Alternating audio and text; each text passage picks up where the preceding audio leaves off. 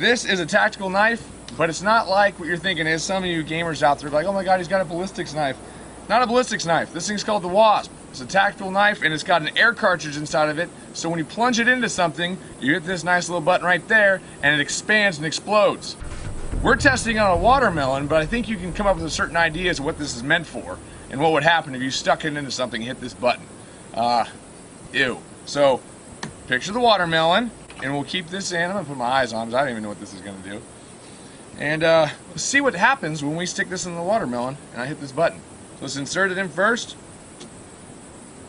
Alright, then you're going to hit the air cartridge.